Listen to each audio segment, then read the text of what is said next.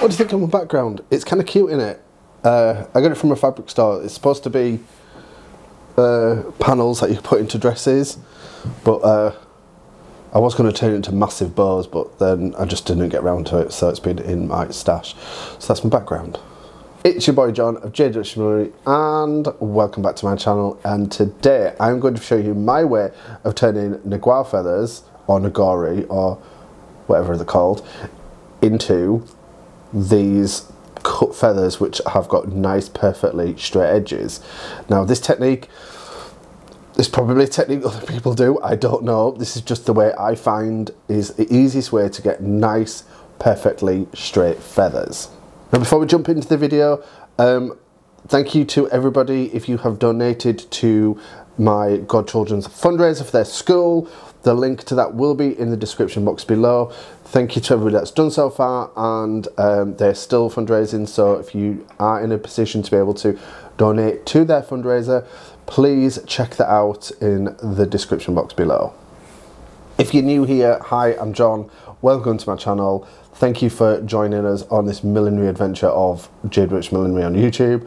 And if you are a returning viewer, thank you for coming back. Make sure you hit that subscribe button if you haven't, and hit that notification bell as well to be notified when I put videos out in future. Always on Wednesdays, unless I miss a week. But yeah. Don't forget to stay till the end to hear about my fitness update, which I'll be putting out every video from now on. So look forward to that at the end. But enough of me chatting, let's crack on with this video. Before you cut your feathers, you probably want to go to block your, whatever you're going to put it on. Now I have picked this, this is the press bit from my saucer block, and I have covered it in an offcut of some, like a pale yellow neon parasisal, so I have that, and I have stiffened it, but so this is ready to go for the next section. But yeah, do this first and then we'll move on to the next, and then you can move on to the next one, because then it'll dry by the time your feathers are finished. I've already gone ahead and done all my feathers, but I am going to show you how I get my feathers like this. So I have one ready to go. Just this is a regular cork feather. I know it's not. So this is a regular Nagori, whatever, however you pronounce it. And then I have this like tape. It's a bit like painter's tape. It's got like a or a washi tape. It's got like it's sticky on one side and it's very like waxy on the other. So how I do mine is and if you'd have seen my live on Instagram yesterday, you would have seen that. Lay the feather down. Well, first of all, actually, is just play with your feather to make sure like all the kinks and the creases are out. And then lay it on. No, it needs to be a bit more straight than that.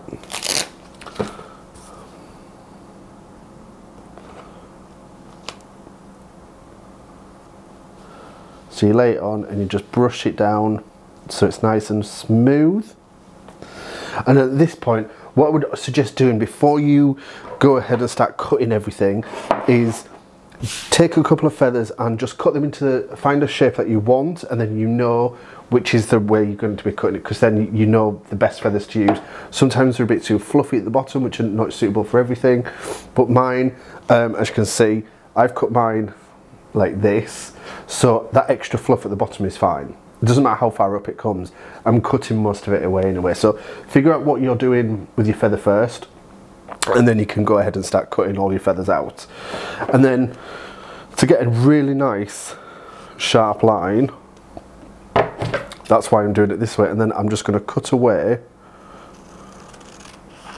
the shape that I wanted.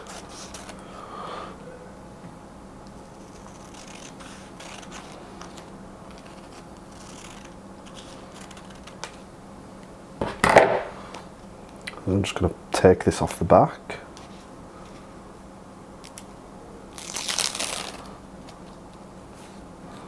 And then just remove the bottom part of the feather. bit like making an arrow goose quill, really.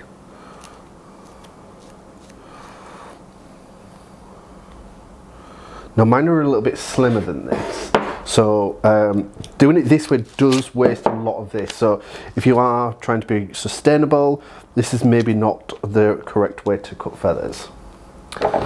I'm just gonna make that a little bit skinnier.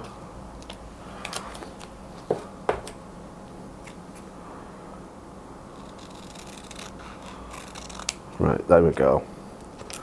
As you can see, I've literally just taken off that amount, but now it just looks a little bit more thinner. Then what I do is I take so this is a Kent Spectra alcohol marker, and as you can see here, it's got this white line where I've removed the feather. I'm just going to go over that with the alcohol marker. Not all the way down, because I'm going to cut this bit away at the end.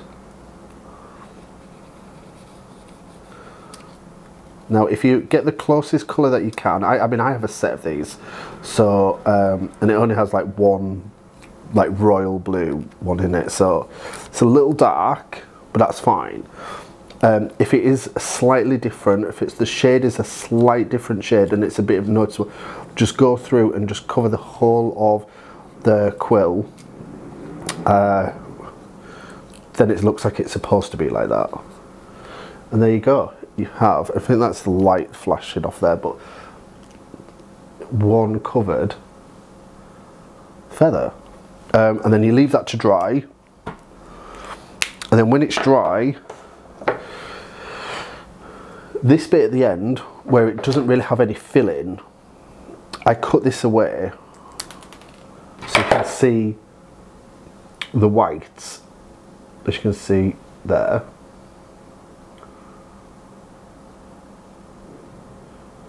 So I go back with my marker and I just touch the end.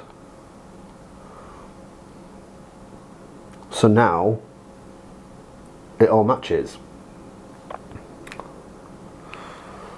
What I'm going to do is I'm going to do one more with a close-up so you can actually see what I'm doing.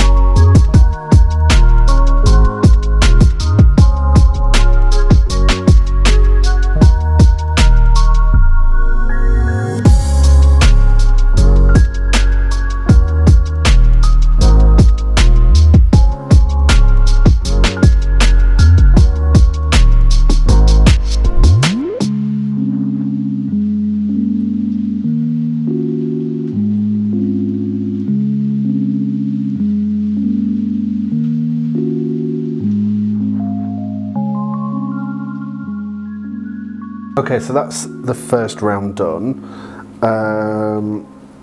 I kind of like how it's looking. It needs a little bit, excuse me, it needs a little bit of adjusting every now and then, but I think a lot of this will be hidden by the next round. So I think that shouldn't be an issue. We'll see how the next lot goes. then what I'm going to do before I go with the next one is just trim all these to roughly the same size. So that looks like it's the shortest, so I'm just going to trim all of these, even though we've already coloured the end in. These are going everywhere.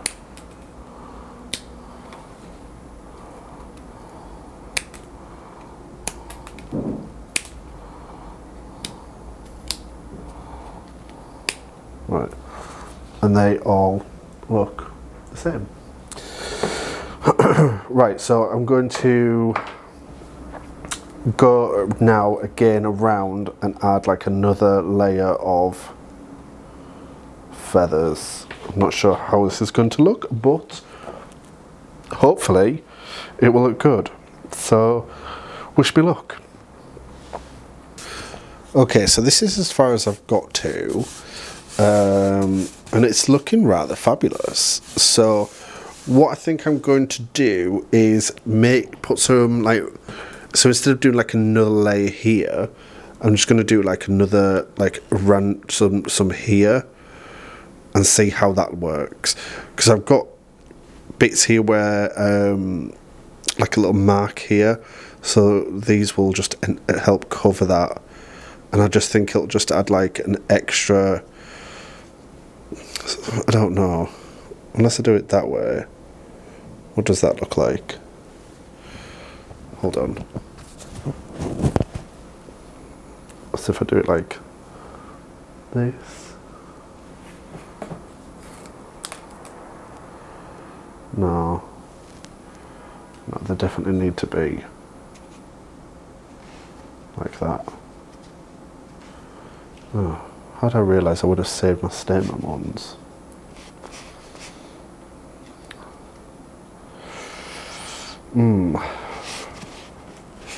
Okay, so let me just get my statement ones. So there, 1, 2, 3. So 1, 2, 3. So I want to try and get 3 of each.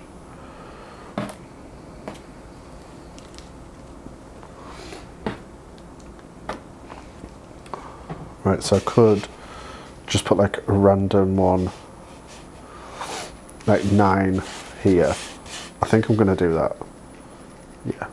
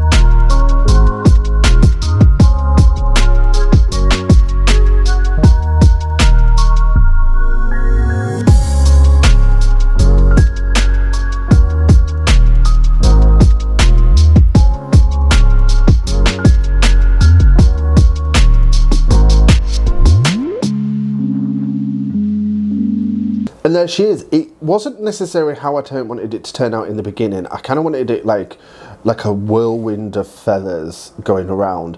But yeah, it still turned out really nice. Now there are a couple of marks I've noticed where where I'd initially used a little bit of glue. So yeah, I might need to add something just here. I do have these Swarovski pearls, which I may add just to give like something else, but nothing else apart from this. And I don't think I mentioned in the video, but each of the feathers have a tiny, what size are they?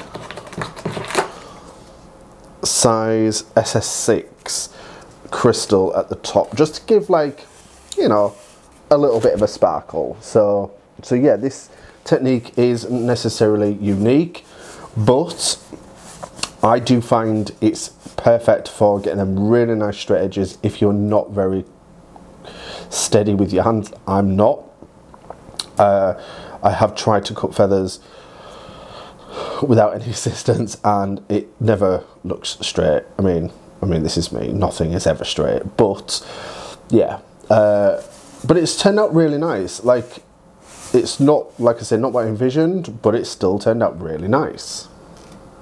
One other thing I'm thinking of doing is just taking the alcohol markers, and especially on the darker feathers like the blue and the red, just adding a little bit of the ink just to where the thread is holding the feather into place. So, because you can see them, so I'm thinking maybe I should just, you know, just put a tiny bit of ink just so it saturates that and just blends in a little bit nicer. But there you go, that's what she is this week. Thank you very much to Reggie, who is my ongoing Patreon supporter. Thank you so much for your ongoing patron, and thanks for increasing your patronage as well. I did notice that. Look out for a message from me soon.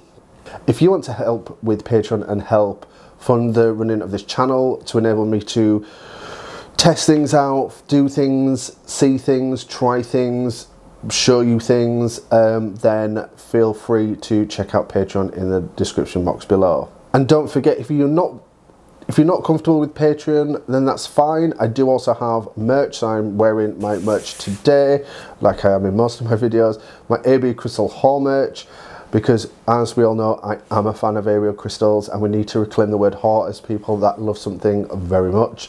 So, but I also have my AB Crystal Queen merch as well for those that don't want to walk around with the word haul on their chest. So thank you very much. This has been a lot of fun. I am working on my linings video as I've been promised for ages. It's just not working out the way I was planning, so I'm scrapping that idea for now, but I will revisit that soon. I have some very good videos coming out, so look out for those. Make sure you follow me on all my social media. It's linked in the description box below. And yeah, I will see you next week. So thank you very much for watching. I have been John. You have been great. I will see you later. Bye. Right, so for everybody who gets this far, thank you very much for watching. I have now got 4 weeks under my belt, 4 times a week, which means I can buy myself a hat block. So let me know in the comments down below which hat block you think I should buy. I'm not sure what I want, so suggestions are wanted, please. The next goal is 4 times a week minimum for 10 weeks. And I will then invest in a set of flower making tools, so then I can teach myself flower making. So let me know in the comments down below any suggestions of hat blocks that you think I should get, and I look forward to hearing from what you think. Bye.